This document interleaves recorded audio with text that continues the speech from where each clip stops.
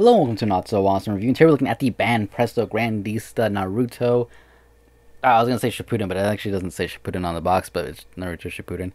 Sasuke Uchiha, Shinobi Relations statue, and I gotta say, like I say this every single time I review a Banpresto, statue. They're good. For the money, they are amazing. I prefer them over Bandai. And for the price of this one, they definitely did. I feel like they outdid themselves here. I've reviewed a few Grandista statues in the past, and I reviewed a plenty of Banpresto. And this guy comes with interchangeable heads and an interchangeable arm. He does come in a few pieces right off the bat, but interchangeable heads and arm with effect piece for, is it the Chidori? Is that what it's called? It's been a while since I've seen the show. But yeah, let's start off with the interchangeable heads. Start off with his actual normal face here. You can see the eyes look good. The face, very clean, very anime-esque. Really like it. No complaints there. It looks a little bit weird without the hair, but really nice. And then we have one here with the... Again, it's been a while since I've watched the show, but with the eye thing going on. Man, why can't I remember this? Someone's going to remind me. I'm not even going to bother. If I remember, I'll just shout it out at some point in the video. But yeah, it looks really good. Looking off to the left a little bit more of a menacing looking face. Looks awesome. We do get an open palm, as you guys can see right here. And we do get a hand with the effect, which is freaking awesome. I don't think I've seen a Banpresto statue with an actual energy effect, so that kind of gets me a little bit hyped. I didn't even realize that he had it until like I took everything out of the box, and I'm like, he has an effect piece. This is really cool. Anyways, he does come with a little stand thing for his foot, which I'll put together in a second. But to put him together, it's pretty simple. You just attach the body like so. He does come with the sheath of his blade. It doesn't pop out or anything, but you can just attach that by sliding it down his back, which was a lot easier when he didn't have his upper body on. So I'd still say wait until you put the upper body, but yeah, there you go. It stays there with some friction. Let me see if I can move this camera angle back just a little bit. So far, so good. Then we can choose the hand. Let's go with the relaxed hand for just this first shot here. Put that on there with the relaxed face on like that. The hairpiece like that, and that already looks so much better and so much nicer. And then the foot piece, I would assume, is for the left. I want to say, yeah. So that's basically so he can hold his balance.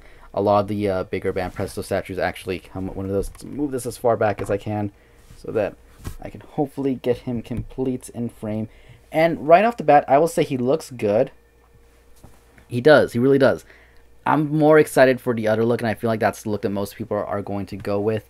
The shading and everything on the statue itself looks really good. The rope kind of belt is all right. Actually, it's more than all right. It looks really nice.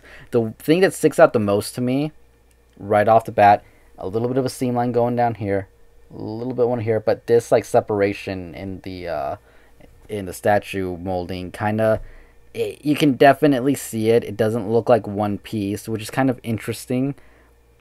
It doesn't look like it flows. It looks out of place. That's where I'm going with. It doesn't look like it's sewn on like it probably should be. It looks out of place, but other than that, looks good. Love the face, love the hair, love the painted detail all the way around. You can see the logo in the back right there. Again, more shading throughout the entire body. The sheath for the sword looks good. He just fell forward a little bit, but he's alright. Don't worry about it. Anyways, let's just take this off.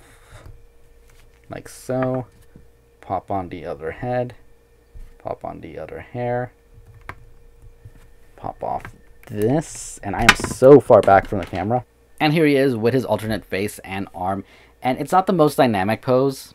I think that would be my biggest complaint, aside from the fact that the right arm looks definitely a little bit not glued in as good as I would want it to. Is that he does come with an effect piece, which is freaking awesome. The face, this one in particular, I think looks 1,000 times better, and the effect piece is a nice bonus, but I do wish he was in a somewhat more dynamic pose, getting ready to fight, some type of stance or something. I think it would have looked a lot better, but I'm hoping so much that they've done this, that we get a Dragon Ball Z character, Goku or something, with the Kamehameha beam in it or something like that would be freaking amazing. I'm just putting that out there.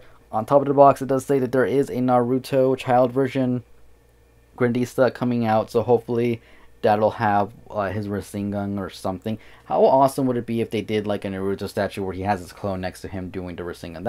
That would be amazing. But yeah. Anyways, hope you guys enjoyed the. Actually, I think there is a statue like that, but it's by Bandai. Anyways, I hope you guys enjoyed the review. If you did, hit the like button, comment down below, subscribe for more. This video was brought to you guys by the AV Pop Shop, so check out their Instagram linked in the description down below. And I will see you all later.